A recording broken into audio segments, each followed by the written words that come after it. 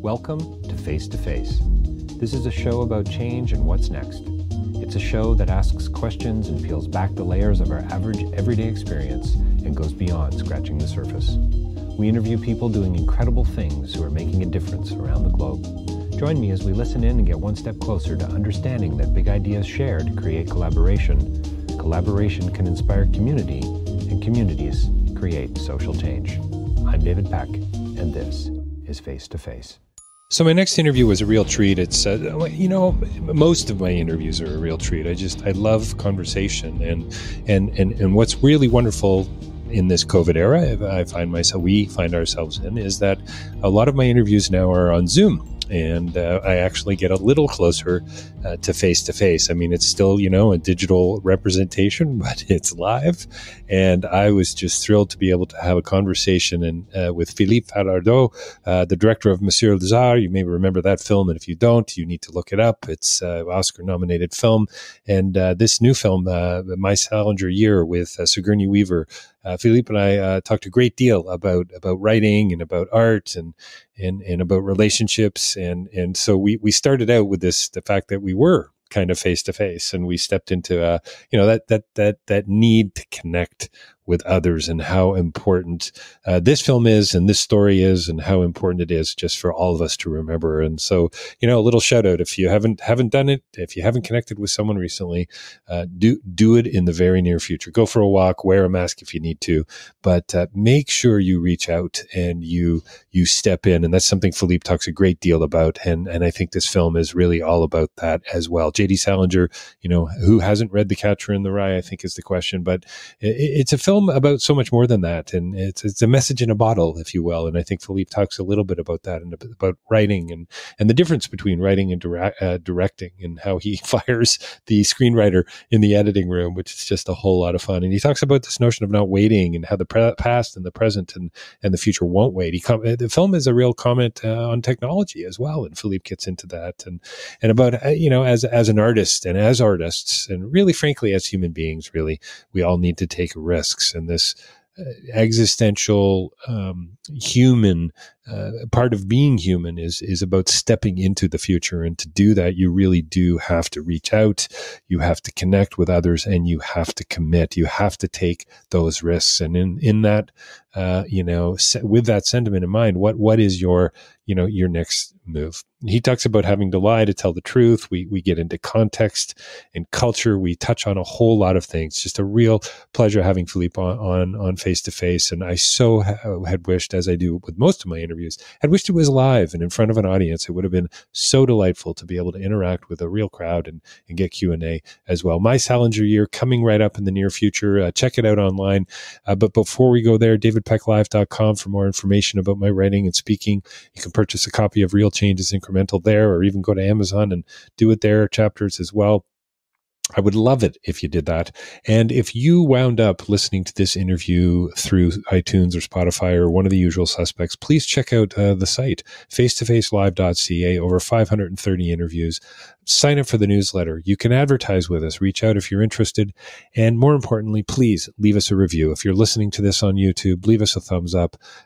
Give us a few stars and a comment. We would so appreciate it. It really does make a difference. It's the splash and ripple effect. And incrementally, it adds up. And there are people out there who won't even look at my invites if I don't have several hundred reviews. So we're working towards that.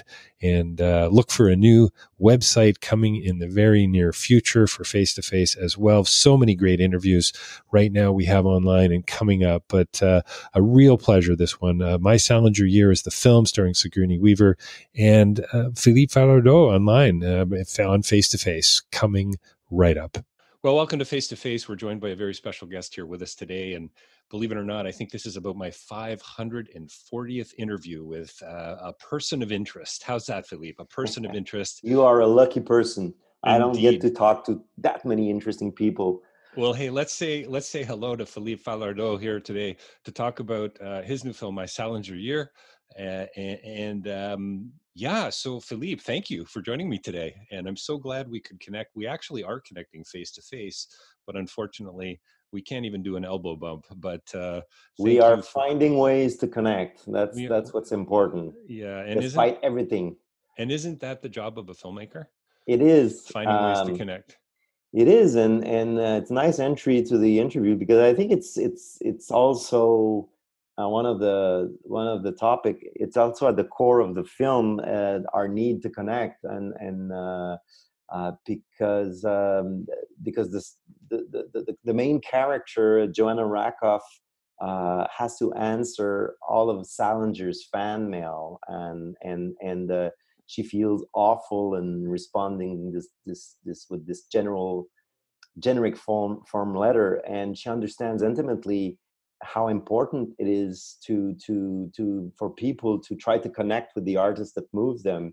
So we make work of art, or try to, or it could be a sports person, but we have an effect on people, and it's not a one-way street. We have to expect that there is going to be a feedback at some point, and more than a feedback, but a will to connect with with us. But it becomes impractical and impossible when it's in the realm of stars, and certainly characters like J.D. Salinger was a recluse. A But recluse from about 1965, right? Like, exactly. Well, yeah, in 1963, he stopped responding to his fan mail, and I understand why. It sure. must have been overwhelming number-wise, but also content-wise. Oh, It's just not possible. But on my level, it's certainly possible, and I am sensible to that. And I do respond to people who write to me. As people have responded to me when I wrote to them, I wrote to filmmakers, to authors. I got some response, and that helped shape the person I am today. And so that's that's why I amazing. was moved by that in the book. A friend of mine, who's a philosopher theologian, wrote a letter to Martin Sheen many years ago and said that Apocalypse Now and his portrayal, etc., had this profound impact. So he handwritten letter, fires it off. This is, I don't know what, 20 years ago. Yeah. Martin responds Wow. and says, "What a beautiful! I'm getting goosebumps. What a beautiful note, Brad. Thank you for that. I had no idea that my portrayal in this film would have theological implications." I mean, isn't that a beautiful thing, Philippe? And No, doesn't and that energize you as a director and a writer?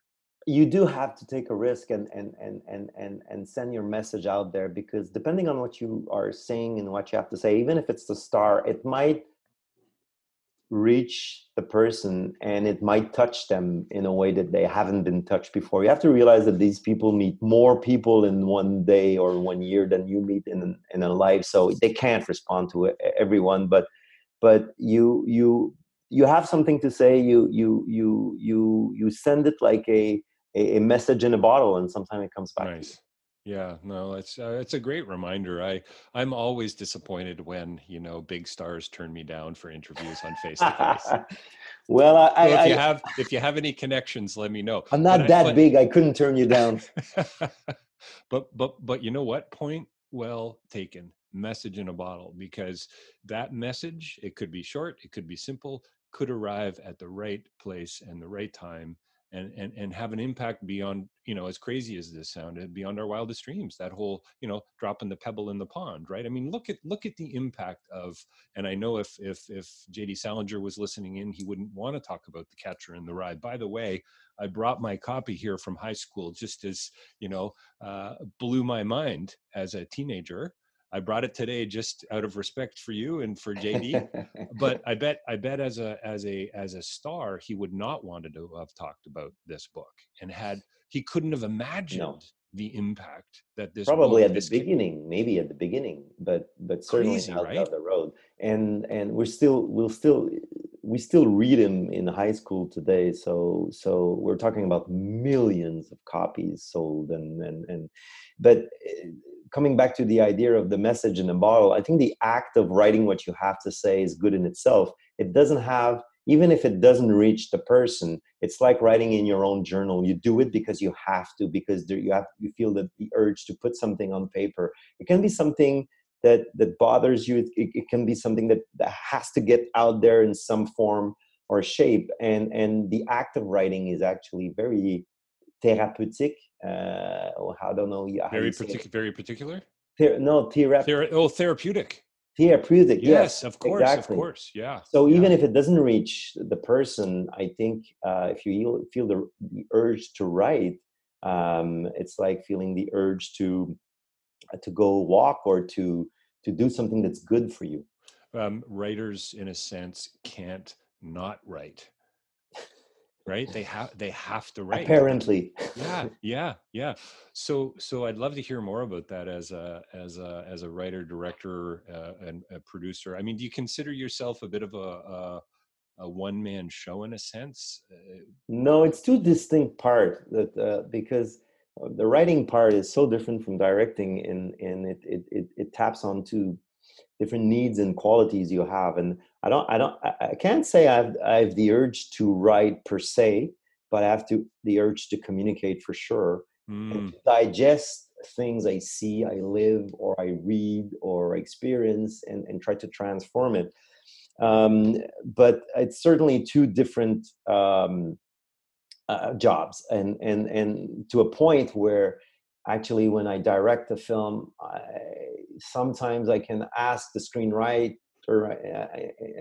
inside of me for some answers, especially when I find out that my dialogues are not working, or we need mm. something to fit the environment more. And then I can ask the crew to wait like 15 minutes, and I'll go write a scene, and I'll come back with the dialogues. But I certainly fire the screenwriter when I'm in the editing room, because That's now fascinating. it's another logic completely. When you assemble your film as in the screenplay, it doesn't really make any sense anymore. It takes a Hmm. life of its own, and you need it's you need to measure the quality of your work with different tools, and you need to craft it with different tools. Do you, So I do kill myself. I assassinate the screenwriter in me, which is a good thing. It's me, so I don't commit, a big. It's not illegal, I think. But I've worked also with other screenwriters, and I've made it clear that when you get into the editing room, it's another thing completely. I do welcome notes like anyone on the cut, but it's two different things.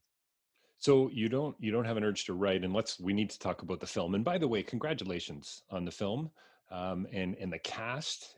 Fascinating. I mean, as soon as I saw it come into my inbox, I was interested. I'd love to hear why you were dialed into that, and I also want to hear about the fact that you actually were able to watch this with a real audience. But so you said earlier you Yeah. don't have the urge to write, but do you have the urge to tell stories? Is that kind of what I heard? Yes, I have the urge to try to transform. That is art, I guess, because in the word art there's something artificial. You take something and you make it yours, and you make something else out of it. It's like taking a piece of wood. It's wood. It used to be a tree. You carve it, it becomes something else. It becomes, but it doesn't become. If you carve a duck, it doesn't become a duck. It becomes a representation of a duck. Films are the same. It's a representation of your point of view on life. So I enjoy that. I need that. I do enjoy writing, and I do feel the urge sometimes to write, but it's a difficult process, and it can be painful. So by itself, it's not sufficient. I need the output, which is film, and in this case, also communication with the audience, and feedback from the audience, and feedback from you guys. So I came about the book by a bit happenstance. I was going to see a movie, and I was early, so I went into the library nearby, and I was looking for some material about women or written by a woman, maybe to inspire a next film or whatever. And I picked three books: one on Lee Miller, the war photographer, and one about Cleopatra. And I'll never make a film about her because I won't have budget for that. That's right. And Joanna Rakoff's book, and brought it home, read it, moved me. I could identify with Joanna uh, when it comes to that period of your life where you have so many decisions in front of you. You are overwhelmed by them. You have some dreams. You want some things you want to do, some things you're good at, some things you need to do. And in hindsight, this is a very exciting period in our lives, but when we're in it, we feel overwhelmed. So I could identify with that, and I thought this could be turned into a film. Now there were some problems and challenges because it does deal with the world of literature and book and letters. So how do you convey that visually without, literature can sound boring as a subject for a film. The subject is not literature. It's just trying to figure out what you want to do in life. Um, would I mean so much going on in the film, by the way, for me too, and I usually take lots of notes when I'm watching, and sometimes I have to go back and watch a second time because there's such a distraction. Oh, what did they say? And trying to capture moments and lines and shots and metaphor and all of that. And I can imagine what it's like living in the head of a screenwriter. It must be like a Home Depot that's been It's chaos. chaotic Home Depot, right? Just like things are everywhere. Was this film for you a comment on where we are currently in the 21st century, this TikTok age that we live in? Margaret, Sigourney Weaver's character, I hope this email thing is a trend. I don't trust those computers. Where's that blanket? Let's put the blanket over the computer. Something about her trusting a typewriter more than the keyboard from a computer. So, I mean, I haven't read Joanna's book, but I'm wondering how much of that came out of your heart, soul, and mind as well. Well, it was certainly sexy and appealing in the book, and funny the way she tells it, when the way she recalls that moment in her life. But I could identify to that because I lived it. I when I was first in my at the university, I went from typewriter to computer, like an old computer where the hard disk was 10 meg.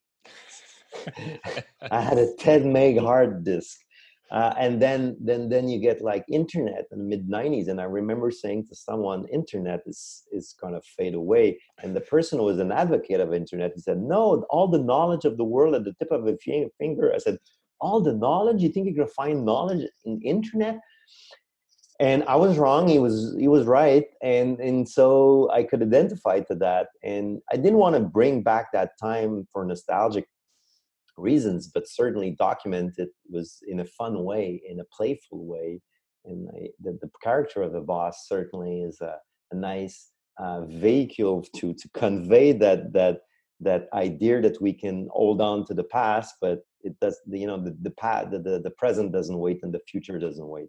Now, also, what it means for the book industry, and in a way metaphorically for the film industry, because what is discussed in the disappearance of book, we've talked about that. It seems now during the pandemic that books are not disappearing, they're making a comeback. So films are the way we show films, that is changing also. It's a lot of streaming, a lot of online. Will theater disappear? I don't think. I think it will be transformed. I think there will be both at the same time. So we're very much still in it 25 years later. Yeah, it's fascinating to see where we're heading. I have friends who in the entertainment industry, comics, magicians, people who perform for a living and have been making their living at this cruise ship performers who have been shut down entirely and trying to figure out how do you connect. And I love your comment earlier about that idea of connection and the way we started the interview. And doesn't Joanna say at some point in the film, for the last several months, I've been reaching out to anonymous names, just these individuals, and this there something. I love how those stories captured her enough to break the rules of this company to actually connect with these other human beings in a way What's that made interesting sense.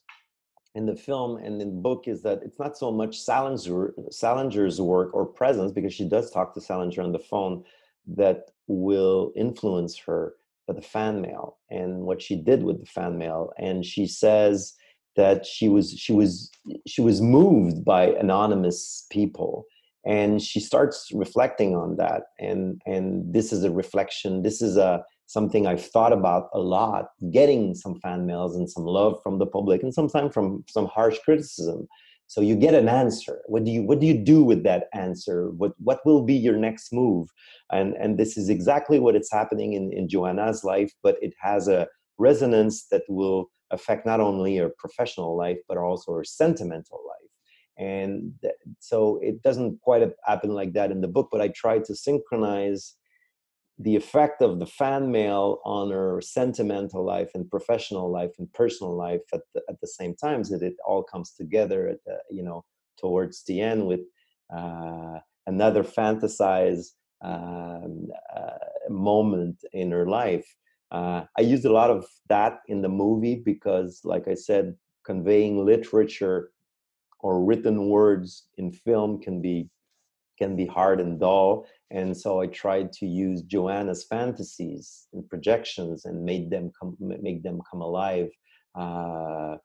With just the right amount of realism, but mostly um, uh, playfulness, because it's really about Joanna's mind. And it was the part where I think the real author, Joanna Rockoff, encouraged me to go further. When she read the first version, she said, "I love what you invent from what I've written, and I would encourage you to go even further in that direction." And she understood that those are two different mediums, and the forces of literature are not the same than the forces of cinema, and I had to find the forces of cinema. She was an executive producer on the film as well, I would imagine. So does that mean she was hands-on in a sense? She was not hands-on at all. She was very encouraging. She was pivotal in helping me to convey what it was to be a young woman in Manhattan in the 90s. I'm French Canadian from Gatineau, Quebec. So obviously I needed a bridge there. And like I said, she steered me in the right direction at sometimes, but encouraged me to use fiction to convey what happened in her life. And I remember her saying at some point to a journalist in Berlin that it became unclear when she was seeing the movie what happened and what didn't happen in real life, because for her everything made sense in the film. And that was probably the best compliment I could get, for the film. I was talking, I just need to ask you this just because you sort of went here and we still haven't talked about that real world film festival. That seems to be a thing of the past for the time being. But I was talking to my brother this morning, and he was reflecting on a film that he'd seen recently, and he made a comment about, oh, I think it was pretty close to being true. And I always find that interesting, your comment about how Joanna said use fiction to tell my truth, basically, is what she said. And I love that, Philippe. Can you talk about that a tiny bit as that assassinated screenwriter and director? Yeah. And the fact that things don't need to be certain in order to be true, if that makes any sense at all. No, when I and it there is a body of work of fiction out there that is there to entertain us and to bring us into worlds that won't exist, don't exist, will never exist. But at the same time, they won't move us if it doesn't tap on something that's true. And so writing a novel, a first novel or memoirs, it's based on your real, it's always based somewhat on Sure. your experience. So yeah, you have to lie to tell the truth. It's a harsh way to put it, but it's what we do. It's not lies per se, but I remember the reaction of someone from my first film, which was a mockumentary. La moitié gauche du frigo, the left-hand side of the fridge, was a mockumentary. So they were all actors and it was scripted, but it was shot in a way that you thought it was a real documentary. And I was presenting the film in an art house cinema and doing a Q&A at the end. At one point, a man stood up and said, "Are you telling us that nothing is real in the film?" And I thought it was known, it was accepted by everyone that that was a mockumentary, that was actually fiction. But he took it for really, he was deeply hurt. And I said, "I'm so sorry. I didn't mean to fool anyone, but at the same time, this was fiction does. It lies to tap on some of truth or my truth, and it could be also part of your truth." Yeah, I think, yeah, there's something about it. The idea, I've studied philosophy for years, and you get hung up on this idea of words being true, when in actual fact, in my mind, words point to truth. So, like you say, you need to sort of lie to tell the truth, because we all have that experience and that lived experience. And I think it's an amazing, I love that about film, and I But love that about storytelling. but don't you think that there needs to be a convention, though, that's clear? Because yeah, you can play around with a mockumentary, and you can, but the convention at the end of the day has to be clear, because words can point to the truth, but they also can point to something that's terribly false, and we are Absolutely. experiencing that right now in politics. In a way that we've never experienced it. It's so blatant that It, that it it's a we, gong show, right? Like completely, you because the watch it and you can't convention, believe it. totally, and because the convention is not clear anymore, and the protocol is not clear anymore. Right, right. So in art, at least you don't try to fool anyone, because there's the label, it's a work of art. Doesn't mean that it's artistic. And I don't mean that it's beautiful and artistic, but it means that the convention is clear. It's something that we've tried to do. We transform reality, and we try to convey something by doing that. It seems, it's interesting to me, and I think we probably have to wrap up soon. But there's so many wonderful things we could talk about in this film. It's what I love about great storytelling and great film. You can go so many places. I used to be a part of a film club, and it sounds really nerdy and boring, but you know what? A group of people, we'd get together, we'd have dinner, glass of wine, Do watch you a miss film. those? I really miss those. Yeah, I really miss those. And go a little deeper, and it would be amazing. Somebody would observe something that no one else in the room saw, and went, whoa, I need to go Yeah, back and see, right? And yeah. isn't that beautiful, right? Isn't that a beautiful thing? And I'm wondering, what are you seeing about the story, the film, that you didn't see before? What are connections are you making today that you weren't making when you were in the editing room, for instance? Well, I think it's true not only of this film, but first of all, my interpretation of the film is almost irrelevant when it comes out, and Right. unless someone says your film promotes fascism, I will say, no, I don't accept that interpretation. I deny it. But otherwise, I mean, your interpretation is as good as mine, and you are right in saying that when you do something, you start writing, you think it's about something, then you start shooting, and then you say, oh, it was about that, and then you edit the film and That's say, oh good. boy, was I wrong, That's it's so about good. that. And I think when I watch my own films, I completely abandon the idea of trying to say what it's about.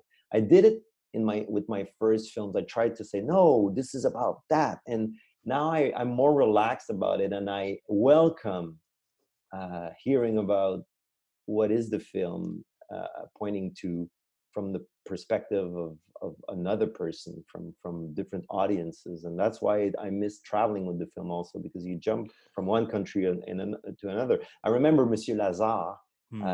which is the film that traveled the most, and I went to Japan, and they just experienced the earthquake there, and many people lost their life, lost close ones. And Monsieur Lazare is about grieving, and for them it was about national grieving. They were focused on that. Michel Hazard was about that.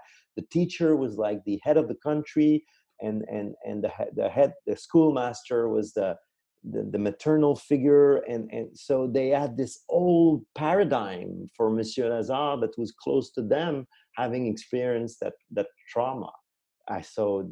This taught me a lot about just letting go of the interpretation of my own film.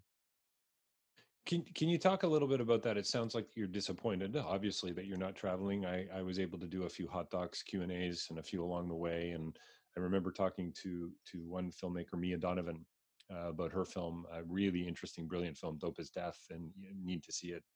And and she said, if you're a filmmaker out there, and you're doing kind of a one-off, wait for that actual physical contact, wait for that face-to-face experience if you can. you know Tell me about Berlin, Yeah. about the difference between this Q&A, Yeah. and doing a Q&A in front of 500 people. Um, well, Berlin was something surreal in the context of today, because we showed the film before 2,200 people, and on that same Wow. night, I ran to another theater and presented to another theater where there were like 1,700 people. Um, there were no Wow. Q&As because the opening film, it's a gala presentation. Got it. There's no Q&A, but I've experienced a lot of Q&As, and I think it's the reward. It's the ultimate reward for a filmmaker, and it's being able to engage with the audience, and also I try also when I do Q&As to ask questions to the audience about Right. the film, because I want to learn about my film through their perspective. Now this is lost, but I don't think it's lost forever.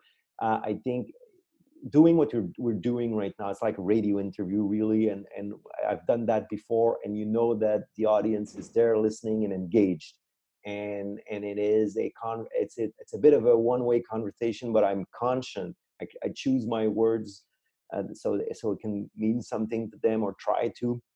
So it is a conversation, and I'm the one who I really think that this is not the normal or the new normal, and that no state is permanent, especially not this one, and we'll go back to something that we've known before. I remember when the pandemic started, I was just finishing Simone de Beauvoir's memoir, and she talks Wow. extensively about being confined during the war. uh, and this is not the war. This is not a stuff a Second World War. We can deal with this. And if they went through Second World War, we can go through this, and all things have ending. And maybe the next step will not be exactly the same as we've experienced it before, but we'll find ways to reach out to each other. One of the best books I've ever read is de Beauvoir's The Ethics of Ambiguity. Yes. Turn my world's upside down. Man's unhappiness is due to his first having been a child, says Descartes. The beginning of chapter 2. It's just unbelievable, like just astounding. The freedom, the choice, the responsibility. I mean, I consider myself an existentialist at heart, actually, Philippe. So, Well, I can read the titles on the hundreds of books you have behind you. That's oh, what's That's one of the advantage of doing Zooms, is that you get it's into people's intimacy. If we were it's doing true. this radio, I wouldn't know that you have the Capital from Karl Marx, behind you. Shh. Yes. Don't tell too many people. Yes. Yeah. I won't promise. Word might get out on the street. Yeah.